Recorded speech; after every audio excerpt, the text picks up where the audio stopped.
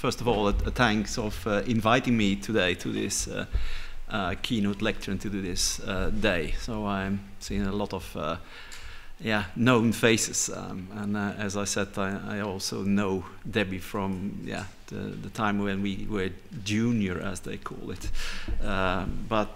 So it's nice for me to talk a bit about international standards and how they are linked to modern built environment. I cannot be completely, let us say, complete in my talk and go into details of everything, but I try to give you what we call, and I'm Belgian from origin, but I live in Sweden, and you all know the so-called the smorgasbord or the buffet board, and I try to do that today also to give you some thoughts. So I hope you take some of them with you when you leave from here. I'm not going to talk too much about the structure of TC92, but a little bit at least, so you see how it is organized. I want to talk a little bit about the history of fire safety and trends in fire safety. It has to do a little bit also to the historical relevance of international standardization. Again, not being able to be complete, I didn't dig in all the history, what exactly was achieved in ISO, but I have a few examples which show the relevance and the importance of international standardization. And since I teach at the University of Ghent and in Lund also performance-based design within our Erasmus Mundus program, I want to do this link between performance-based design and the challenges we have for standardization, not only now but also in the future. Because I think that's quite important. Quickly, the structure of ISO TC92. As Debbie mentioned, I am the chair of and I'm under the wings of BSI here in the UK, so I somehow work for the UK standardization work. We then have at the moment 4 subcommittees. One is on fire initiation and growth, chaired by Dr. Chris Lucas, and she is here also, I've seen. So if you have some question on that part, you can almost go immediately to her. So, and then we have the so-called fire containment or fire resistance area, which is chaired by John Nicholas from ANSI in the US. And then we have two subcommittees under the wings of AFNOR. The first one is fire threat to people and the environment, which is chaired by Eric Guillaume, and then one on fire safety engineering, chaired by Daniel Nilsson. He is a previous colleague from the University of Lund before he moved to Christchurch in New Zealand. So he took a little bit shift of the one side of the world to the other. So that's the structure as it is for the moment. Under the wings of TC92, we have, let us say, major 3 areas of new activities. We don't know where they will end up. They might end up just in nothing happening, but we have 3 task groups who work on different aspects, and one is on outdoor fires and wildland fires, which have been quite important recently, and I come back to that also in my speech later. One is on rescue services, and I kept the title very short because it's not maybe on really rescue service tactics, but more on the circumstances and how the rescue service are, for instance, exposed during their actions, and to get some kind of let us say performance requirements, what is connected to the rescue services. And then we have one on tunnels. There's quite a lot of international work on tunnels, but there is, in fact, in the whole organization of ISO, not any TEC technical committee who works with international standards on it. It's more on organizations like PRAC and so on who work in it. So we will try to see how we can, let's say at ISO level, work maybe with one of these 3 items. It can also that it just doesn't find the support internationally, because that's of course needed to get further with these kind of actions. So that's quickly about the ISO structure. I'm not going to talk about all the, let's say, visions from ISO and so on. I think you can easily go to the website of ISO. I want to go more into depth to the, let's say, the fire safety issues. And that brings me a little bit on the historical perspective on fire safety. And you can either agree with me or you can disagree. But when we look backwards, we somehow went from fire safety protecting first the whole city and went down all the way, and I'll give slides in a moment, to a single compartment or a single flat. And we had quite a historical development, which you all know, on detailed requirements, prescriptive requirements, as they also mention, concerning all these kind of technical solutions. And the innovation part was sometimes rather limited. And from that need being towards the end of the 20th century, more also, let us say, a move from prescriptive regulation to be more regulation based on performance requirements. And the first thing I always try to mention here is that we should think a little bit on the history. As I said, we had, and I know there have been a number of London big city fires here also in the past, and we're going very much back. But we started with city fires, and we thought that this was a serious problem in the whole city burning down. So we started with putting, and you see that's still something sometimes in old cities, these so-called fire corridors between different, let us say, districts, if I can use that word, of the city. So to avoid that, if it started burning in one district, only the district was lost, but not the whole city. But at a certain moment, weren't satisfied with that. So we said, okay, we need to keep it inside the house. And we need maybe distances between houses or very big firewalls between the built houses if they are connected to each other. And so then when we still were not happy with to lose complete housings and so on, and then we said we want to start with compartmentation. We want to keep the fire in a certain size of a fire compartment or a fire cell. It's sometimes used in other disciplines, if we think about more process safety and so on. And we want to keep it there. So when we don't want to have it started there, and we don't want to have it developing too quickly. And in some cases, we went over to limiting the event of a flashover. But you somehow see that the compartment is not, I'm not going to say the last border, but at the moment something you use in a concept. And that if we now just see, and if you think about your own house or your own apartment, in that apartment or in that house, there's a part maybe from, if you have some heating room, not really a differentiation that the fire could not spread. And we've run a lot of research in recent years in Sweden on limiting the deaths of fires in residential areas. And we've seen that in order to go a step further, to reduce them even more, we have to do something more within the compartment, whatever it is, to reduce the fire growth or to limit it. So we have somehow a history in it. And we have to think about that also when we introduce, let's say, innovations in the whole system, that we don't forget the history. We are sometimes that we don't want to lose the whole building, and we don't want to lose maybe even more than one building. So, and I think this is something just to remind that we have gone this kind of historical evolution, and we should not forget that we're not going back by maybe building too close and too high, so without proper measures.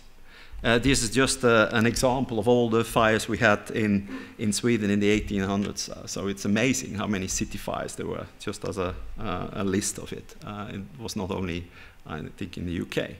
But what happened a lot at the same time is that we got a lot of trends in fire safety. A lot of impact of building design, and these are just a number of examples of big atrias inside buildings, large halls like you have at airports, high-rise buildings. The one on the right is our turning torso in Malmö, which is for Sweden only one of the few high-rise buildings, but it was also designed with performance-based techniques, and it's a need somehow to introduce that, because you get into maybe you lose the overall fire safety if you look to the prescriptive systems. I think on the left bottom it's a house made of a wooden structure, and that gets also. So you have a lot of these kind of innovations, and I think it's important to see that you have these innovative buildings. Some of these buildings are so-called, what I call multifunctional or complex, can you say it also, where you mean that you don't have only residential housing, but on the bottom floor maybe you have a big shopping mall and it's maybe connected to an underground. There are offices there, sometimes connections to a bus station and so on. And we have, in fact, in Sweden a number of them, and they get all very complicated. And then we go towards green buildings, introducing new technologies and so on, which are important. We have a lot of digitalization. Everything is steered and controlled by automatic systems, and we have also at the end new threats. And new threats, I'll come back also to that, but some of them can be either antagonistic threats, which means that the type of fire source is a bit higher than the ones we normally design for. But the new threats can be also, of course, connected to accidental large events like wildland fires. And everything is in this picture, both the high-rise buildings everywhere in the world, but also to the right, I have a picture of a so-called completely self-dependent house, where all the energy, the electricity, is produced inside the house by solar cells, by wind energy, and by kinds of Stirling motor, and everything. The concept have changed also, and we have maybe forgotten our history in that, and going back to older, let us say, older electrical technologies, which we have to address also the fire safety. And I have also an example of a complex, or at least a rather complex system of a facade. And everything becomes a very complex system. And that means that it is, in order to manage all these complex systems, it's important to introduce performance-based design. I'm not going to go through the details of the procedure, but this is an example of the procedure. And I use the SFPA handbook for performance-based design, but the ISO standard is almost identical, just adding more details in the procedure and having different items from defining scope, goals, and so on, to defining performance criteria and design fire scenarios and so on. And then running trial designs, which quite often are complicated calculations. So I'll come back to that also later, and then check if you fulfill this. And it's a very simple drawing, but of course the whole thing behind it to do it is quite complex also, to manage to go from a system where you say, okay, we have so many, let's say, fire exits, and the distance from where you're sitting to the nearest exit is so long, it should be less than that in order to have a safe. In case of a performance-based design, you look to the criteria that you have to have a safe escape for the person. And you don't count it always in distances and doors. You do advanced fire calculations and advanced evacuation simulations. And that also has to fit together, otherwise it will not work. So that's the area of the performance-based design. And to give somehow a quick overview of the history and the trends, again, I'm sure in this 40 minutes I cannot be complete, but it's just to give you an idea of the different routes. And then I want to talk a little bit more about, let us say, the the historical relevance of international standardization. It's not that I want to give a history lecture here today, but I just want to mention a little bit to see how important standardization has been for today's situation, and especially the work done in ISO. And then later I go a little bit into the future and the challenges on it.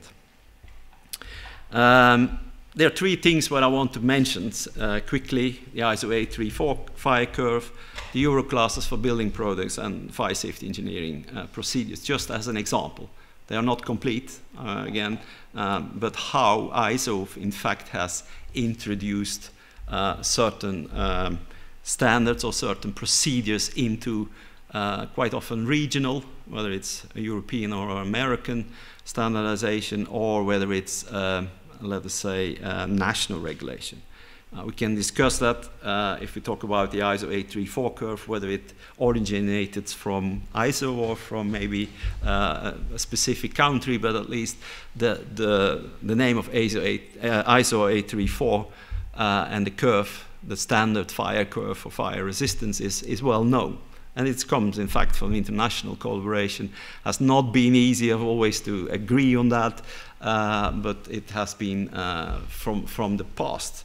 And later, people were maybe not happy, and you see the ISO curve as the bottom curve, that in certain cases with hydrocarbons, maybe the fire exposure was higher, and then the so-called hydrocarbon curve was introduced. And also now, that has been established in ISO and also used in different, maybe less in buildings to be honest, but at least in the process industry and also for instance, in tunnels, if we want to have an example from at least the construction area. And that is used in order to determine, as on the left of the picture, the fire resistance, for instance, of a composite wall assembly. And that's historically quite an influence. It has gotten a lot of influence, taking again the connection, as I said earlier, with the fact that we wanted to keep the fire into a fire compartment, and you needed fire compartmentation and testing to be done. Prescriptive testing in this case. The other thing is what we forget, we all have our certification CE marking, and been a few years out of that business, but I'm still following it. But a lot of the standards for wall linings, floor coverings have been originated from ISO, or in case of cables from IEC. And they came through ISO into the CEN, and many of these standards, if you see, have a double designations, EN, ISO, because they have been, in fact, developed in ISO. And I don't want to show you all of them. The small burner test, which is the lowest, let us say, level for CE marking of wall linings, has been quite a lot based, of course, on a German test, but it has been first developed further into ISO and then came into the EN system. Same is for the radiant flooring panel. Maybe it originated a little bit more from the US, but it was standardized internationally. And by the international standardization, you got also the consensus, I guess, to get this standard into a broader field. It's no longer a single national standard, but it's somehow an accepted international. It means that it changes from maybe the original one because of the, let's say, the negotiations and the consensus within ISO. And the consensus in ISO is one of the, let us say, basic items to solve within the international organization. ISO wants to have consensus. Easier said sometimes than done, to be honest. But it's at the end, when the standard is in place, it has reached a certain amount of consensus. Other standards are calorific potential, non-combustibility test, and everything for the basis of our, and I have a picture of it later, from the single burning item test for wall linings, was based on a reference scenario, which was the room corner test, and the room corner test originates from ISO, the ISO 9705 test. So there, you see there's a lot of preparation work being done in ISO, and then it comes into let's say, regional levels or national levels. And I think that's important to remember. We can work out maybe in the future other examples. I don't want to focus only on the prescriptive solutions, which I mentioned earlier, but also on, let's say, the fire safety engineering, which is a lot based on this performance-based design, as I mentioned. This performance-based design has gone with quite a lot of high speed within ISO. I think might be not correct, the latest numbers, but the subcommittee 4 dealing with fire safety engineering has published almost 20 standards. Some of them are maybe more technical reports, but on procedures, and I just mentioned a few of them. We have the general principles of performance-based design, as I gave this scheme of SFPA, which has been the basis for also for the ISO standard. Verification and validation codes in order to see whether your calculation methods are really predicting what you expect they should predict, and how it has been verified or validated, so that the number you get out of these sometimes colorful pictures is correct. There are examples recently developed for different structure on functional performance of structure. I think there are 6 parts depending on, let's say, the major constructional design, whether it's wood or steel or concrete and so on.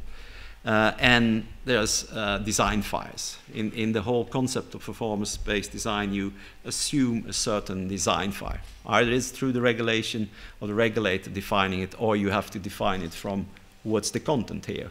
The chairs, maybe the wall linings, what kind of fire development you will have, and what heat release will be that at the end. And I just give an example to the right where you see this so-called alpha T-square curve increasing, corresponding, for instance, with either very quick flame spread or even a flashover situation.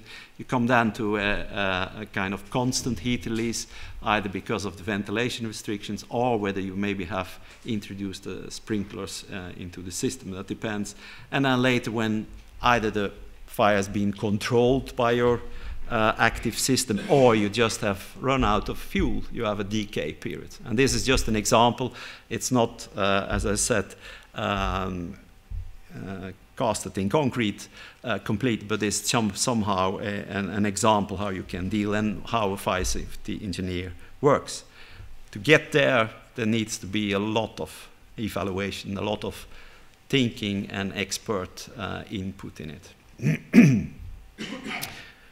The design fires being a concept which sometimes being called also funny numbers, or because they are numbers like 5 megawatts, 10 megawatts, and we should never forget that there has been somewhere a basic background, that we don't should pick them up from the shelf, but also think about, are they realistic?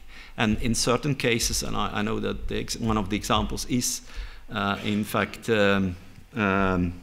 Sweden, but also if I correct New Zealand, the regulator themselves have to start to say this is the kind of minimum design fire you have to fulfill, so that you not can try to motivate that, yeah, but we have very low amount of ignitable materials, and you come to very, if I'm being a little bit arrogant, in unrealistic too nice fires.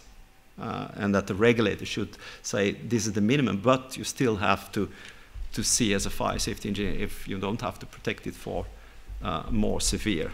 I think this is important. There's a lot of work done now in ISO to put together more procedures how to define that.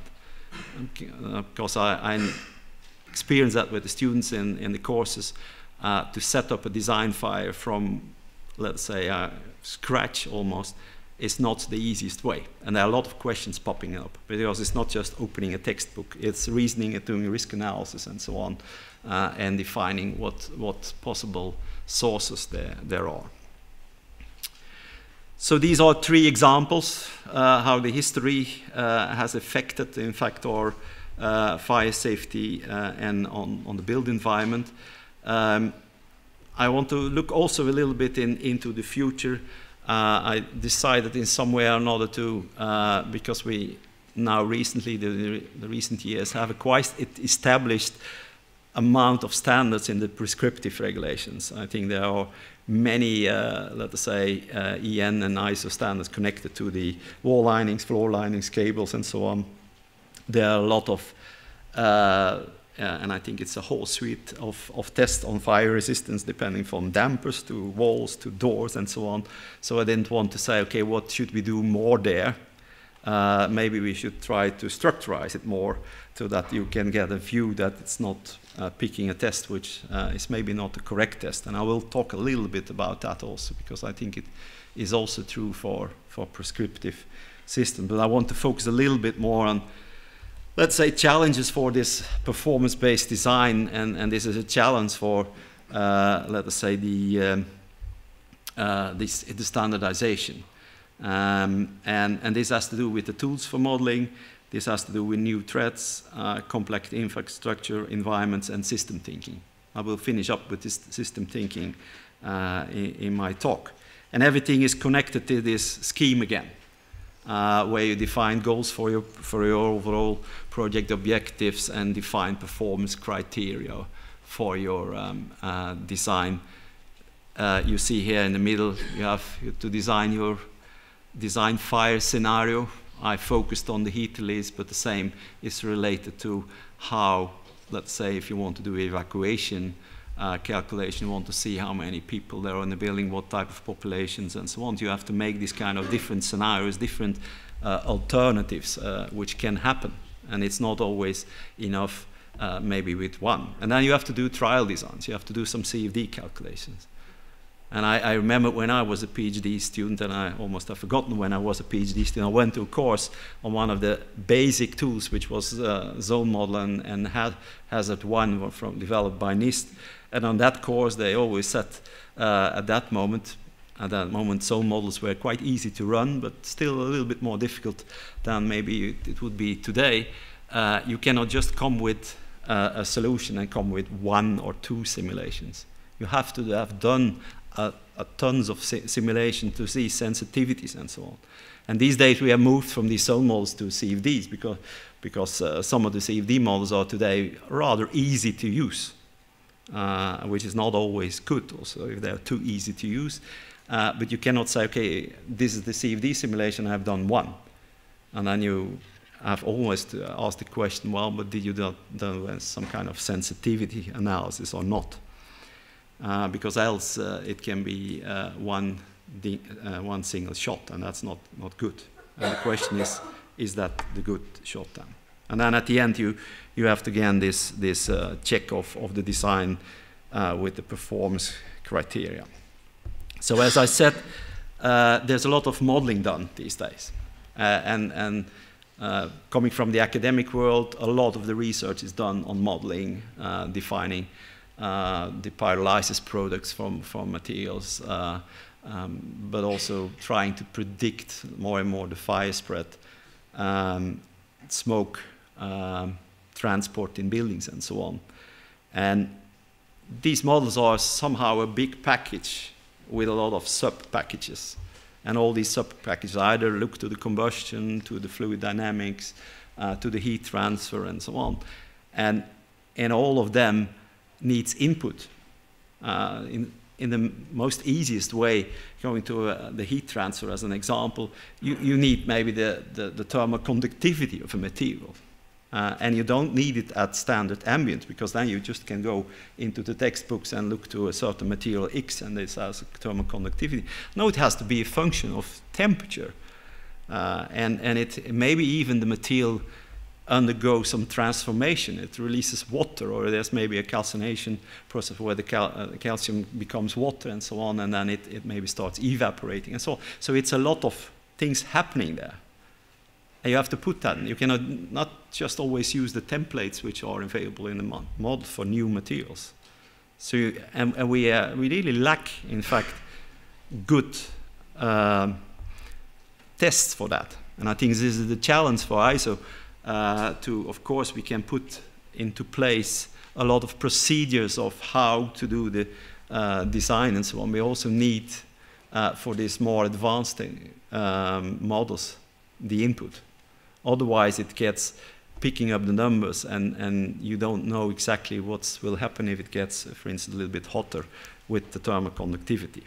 And I think that this is just an example, but the same is valid for when a material starts to pyrolyze, how much gases and so on. I don't want to go too much in the academic part, but there's need to test. And now every, let us say, research group starts to invent their own test, but I think there needs to be some kind of a merge to add some procedures and some general guidance for that, so that we don't have every, let's say, the Lund test and then maybe the Maryland or the Edinburgh test and so on. I don't think, but maybe we are a bit too early, but I see it as a challenge.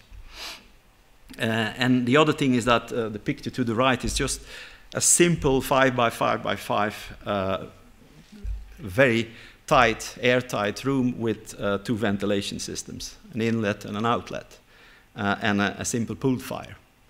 And this was done in a research project for the nuclear industry, just trying to predict the interaction of the pool with the fire and with the ventilation, and vice versa, the ventilation with the fire, is not an easy task. So you need test data to check if your calculations are really making some sense. Do you take into account, for instance, if the fire becomes underventilated or not? And I don't want to be, let us say, only pointing out the danger of them, but I think it's my task as coming from the academic world also to wave from time to time. We cannot use this without a proper validation. And can you imagine if we have validated this type of scenario with one single room with an inlet and an outlet?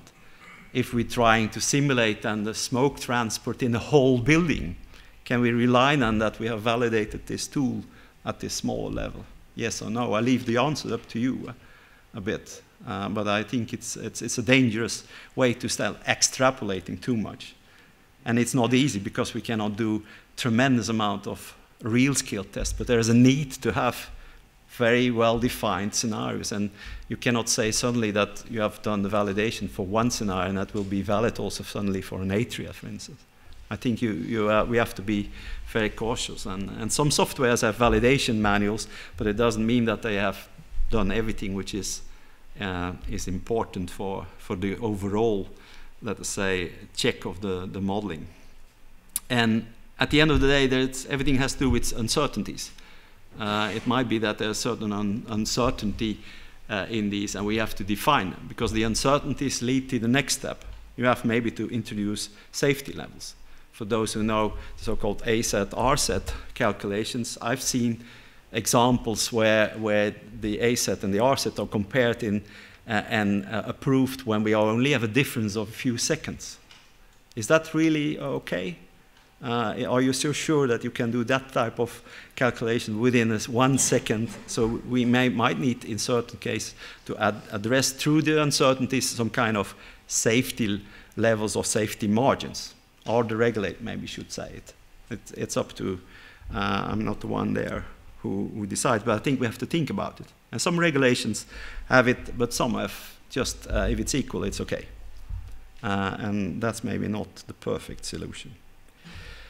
I mentioned also the fact on new threats and other fire scenarios, and I want to mention 2 of them. First one is, of course, the antagonistic attacks with a very high combined external impact. It can be an explosion or fire. I don't want to run here a kind of a scary speech on all the kind of different antagonistic attacks who can happen, but we might have to think about that. What if we don't know whether we can have the building safe for a certain scenario, that we at least would know what will be lost then, so that we can come with a proposal towards the decision makers, what would be the consequence of such an possible attack. And somehow the simplest antagonistic attacks, if I'm allowed to do this understatement, is simply an arson fire on a school. I think we still struggle with a lot of arson fires in schools in Sweden. It's sometimes surprising that that you have to say it, but it's true. A few years ago, I think we have about, and now I have to do some calculations, but I think it's about 100 million pounds of losses in school fires due to arson. Some of them, and there were maybe 10 very big ones, but there was complete schools lost in it. And it was always arson, so it was not accidental. So I think 90% was arson related. And we had to look to that because we had built up our fire safety a lot on safety of life within the school building, but not from the outside. So there were a lot of deficiencies in the buildings when the fire attack came from the outside. A container which was put on fire and put against the school walls and so on.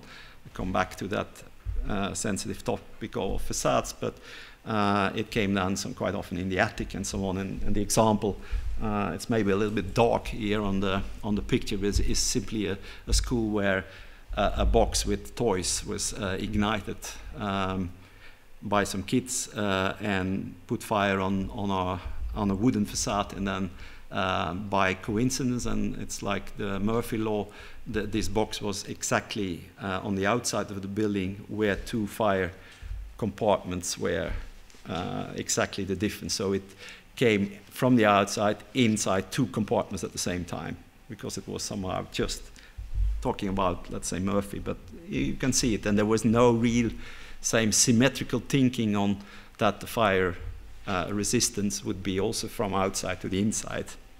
It's a tricky, of course you can say, okay, is this beginner's faults, but it sometimes people are not thinking that this could happen from the outside. So you have to think sometimes in other tracks. Another thing which we, and I give a little bit examples of Sweden, but they are, apart from maybe the arson fires in schools, we have unfortunately not a good statistics there, but and it's a lot to do with non-technical issues, of course, but that's not part of my talk. But the other example I want to give is in fact not natural disasters, whether it's, for instance, the earthquake in Japan causing a lot of fires afterwards, or wildfires we had in Australia a few years, or this year also. But we thought we were somehow saved from this problem in Sweden and in the Nordic countries until this summer. We thought it's a cool climate, it's a lot of wet, it rains a lot and so on, we don't have to. But this summer we have, I guess, similar to the UK, very dry summer. And this picture is a picture of the number of forest fires in the middle of July in Sweden this year.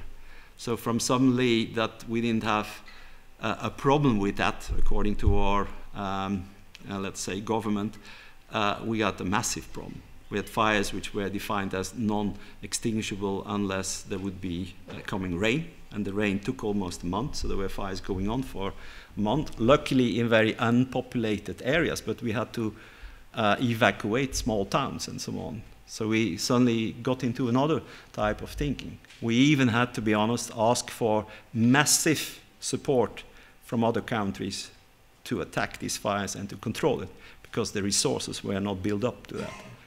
And this is something which some people now, of course, say it's due to the climate change and so on and so on. I'm not going to be the one, because that's not my research area, to say that this is, but it shows that there can be a problem. And don't want to be critical, but about 2-3 years ago we had a short 2 weeks of dry period, and there had been also a big fire. But they say, okay, this is a once-in-a-lifetime experience. So we don't have to put more investment on observation planes and so on, extinguishing planes. Now we had to take them from France. We had to take massive amount of fire people from Germany and Poland and so on to help us. And this is something which, of course, affects also the buildings. And we have to think about how much we can have a lot of buildings inside populated areas. We had even fires starting in Gothenburg and Stockholm in the cities, because we have this kind of, let us say, synergy between the cities and the green environment, with a lot of forest areas inside cities also. And then you can have a problem if that one starts burning. I've mentioned already this new type of complex infrastructures, multifunctional buildings. You have a lot of societal functions on it. I think we need to challenge and how to design these buildings and to see what kind of requirements are put on us. You have these buildings where you have more than one transport system, and many people are not used maybe to the building.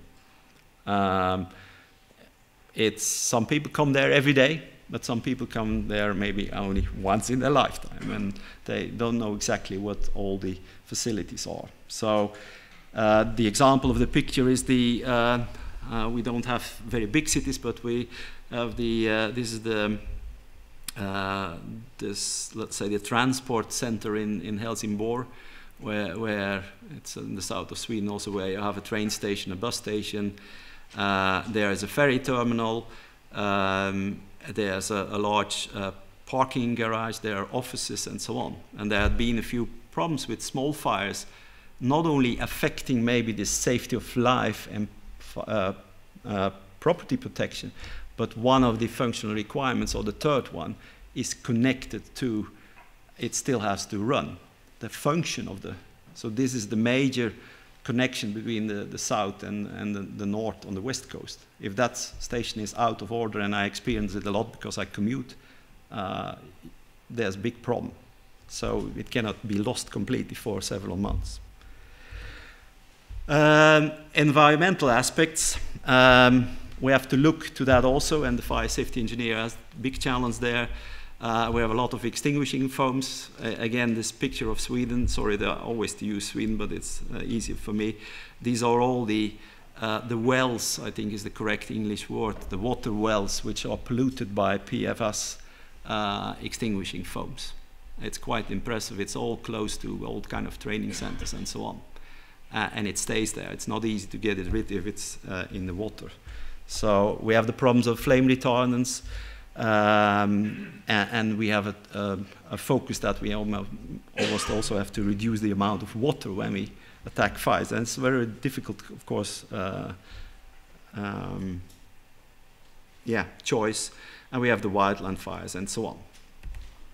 So for the last, let's say, 5 minutes, I want to go with quick to this system thinking, which we need to do in the whole performance-based design. I hope I gave already examples from that. The problem is quite big if we have these bigger buildings. I give here just an example of, it's not from TC92, but from another committee, what a system is. I'm not going to read it aloud, but the system engineering area, where we maybe should also look a little bit to, uses a lot of different tools for very complex systems by using modeling, simulation, maybe also testing and so on to find a good design. And why do we need this system thinking? I think we have, on one hand, the higher energy demands. We get more towards mechanical ventilation. It can cause underventilated fires if you make the buildings very tight. We don't design anything about that. And higher insulation is meaning also that you have higher temperatures, and external insulation put onto maybe an existing building, if we talk about renovation, requires also quite a complex solution, and it has to be fire safe, so we have to see the whole system. And traditionally we have been using fire testing at international level or at regional level, which are standardized. And the question is always, is this fitting? It's based on a specific scenario for a specific type of fire, but not maybe applicable to all kinds of fires. And I'm just going to give, I thought I would use, I've been working mainly much more on sandwich panel than on facade systems, but I anyhow go into the danger to use facade systems as an example, where you have different type of fires, you have different risks, different systems and so on, and a lot of type of tests. So, and you can apply this kind of system thinking, or you call it holistic view on everything, also on other things like complex cable system, calories and so on, where it's not always the exact situation as in a test. And these are just the examples. I scroll them. It started a little bit, at least for my history, from a fire in Korea, where you can see that in this case there are 2 buildings, and somehow the fire dynamics are special because you have a small chimney there, which has increased the fire. It only mainly here spread it in this kind of chimney, and it started at the floor level, which was the only floor level which was not sprinkled. It was a technical area, but it anyhow spread it to the outside. There was no spread inside the building. But you can see also, I take this example on the left always, that it's not easy to extinguish these fires. You see the hose there with the water, but it's mainly done that to do some kind of screening, radiation screening, I don't know, but at least it gives the challenges. And then we had a number of fires, Dubai, Roubaix, Azerbaijan, Grenfell, and Grenfell at the end also, where we had this external facade fires, very intensive, and all depending a bit on the type of fire with high losses. And in certain cases, renovation projects, in certain other cases, new projects. And the systems have a complexity. It's not just one single material. It's a material where there are different types of functions in that facade. One can be the thermal insulation, the other is the rain screen, the other is a kind of humidity screen, and so on. So there are a lot of functions, and they are complex. And it's not only by simple test that you can see the whole system behavior, because they are connected to a support structure again. And that one has to be fixed onto the walls and so on. So it's very complicated to look into that. And in certain cases, it even, in green buildings, we have, like in this example, a lot of plants or flowers on it. And what happens if they dry out and so on, and they are put there. So and how do we test that, to be honest? Yeah, it's not obvious. And in fact, a number of these slides were originated from when I gave the Interflam keynote a few years ago, and then the Grenfell fire had not happened. Yeah, it's sad that I have to say it here again after a fire, because I mentioned these problems already at that time. And it has to do with different risks. And just for an example of facades, you can have penetration through from one floor to another. You can have, in this case, let us say, the fire spread from the outside inside the building through the non-functioning firewall. You can have safety distances using for that. You can have flame spread, and you have, last but not least, also falling parts. And I may be not complete with that, with this overview. Go a little bit through it, but it's important that you look what tests can be. These are the correct tests for all these kind of evaluations. What full-scale tests are necessary. I think there will be talks today, so I don't have to go into them. ISO has a facade full-scale test, but there are many other, and this is just a short list. So what are some solutions here? You have to use the appropriate test for the correct, or the appropriate fire safety engineering procedure for the correct risk. You cannot mix them all together. That you have to know what risk is what fire test to have, did they match or not. And you have to see of the whole full system. So you cannot look to the outside only, or maybe to the inside only. So you have to have this holistic view. Also, that fire is not the only problem with that system. You have humidity problems, you have, of course, the need for thermal insulation, you have rain screens, and so on and so on. And they all happening maybe even the ventilation in the fire cavity. And we have to ensure that if you change one component to another, that the quality is guaranteed, and also when it is installed compared to the testing. So these are all things, and I think before finishing off with the conclusions, that it's important that in order to get and capture this whole system behavior, and this whole system and all these kind of requirements and maybe dilemmas at a certain moment, you need high quality engineers. And that's one of the reasons we started the Erasmus Mundus program, and I've seen that there's at least some alumni here also, which makes me always happy, where we joined forces between, let's say then Lund, Kent, Edinburgh, and also with Queensland, ATH and Maryland, because we feel that in order to capture all these problems, it's not always possible to do that with the resources today at one place. So you have to join forces and send the students. I think this has been very successful, and the engineers coming from that program has proved to go very easily into the market.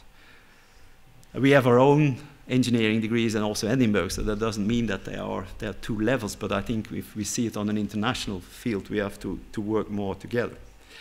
So to conclude, we have to look to this overall system behavior. We have to use correct tests, and there's also a need, I want to repeat that, for a lot of more specific tests for this fire modeling, which we maybe don't have standardized today. And we need performance-based design for complex systems. You can try to complement it with prescriptive solutions, but I think it's also need for when it becomes very complex. Fire is a complex problem as itself. It's not just one phenomenon like in mechanical engineering. It's a lot of things together.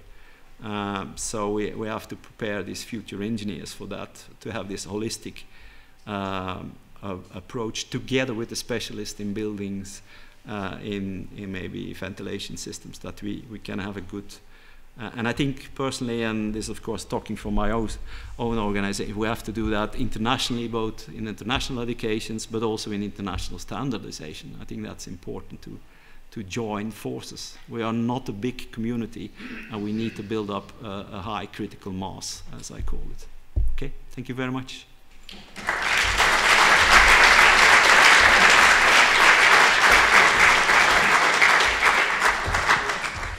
Okay, so thank you very much for that. We have time for a few questions. Is there anybody with a burning question now? We have one down here. There is a microphone which will be brought down. So if you can please say who you are and where you're from, and then it's just coming here down these stairs. Thank you. Yes.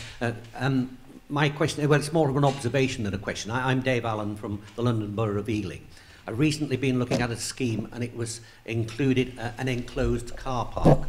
And when I looked at the design in detail, I realised that it didn't comply with our approved documents in terms of the natural ventilation provision for smoke outlet. And so we had a fire engineering solution produced, and then we had that fire engineering solution checked by a third party.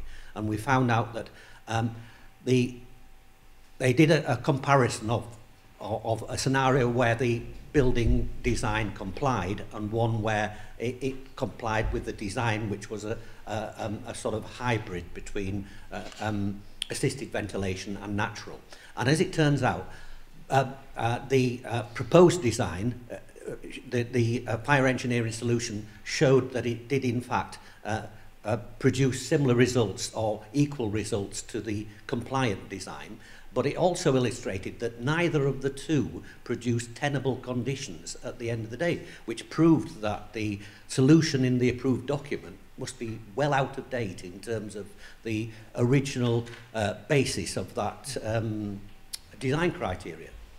Along with what you were saying, if you don't keep things up to date, I think this was based on figures produced in the 1960s. And of course, cars have changed since the 1960s in both design, complexity, batteries, things like that. And so the overall fire load is bound to have changed since the 1960s. And yet the approved document, which is our base, has not altered. And so I think it really brought it home to me that just like you said, just because it shows compliance doesn't necessarily mean it's okay.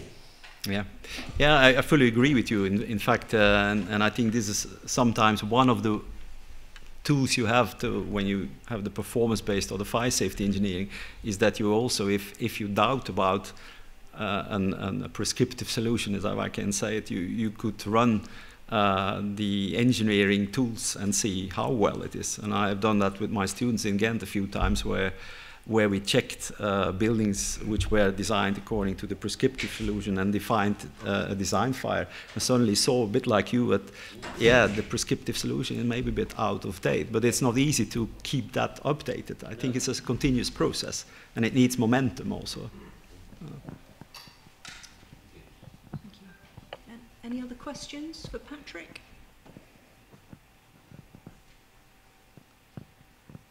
No? Okay, well, if you do have anything, then please... I'm around here. Yeah, okay. catch him at lunchtime or in the Thank break. you. So thank you very much. I think I have to do it like this.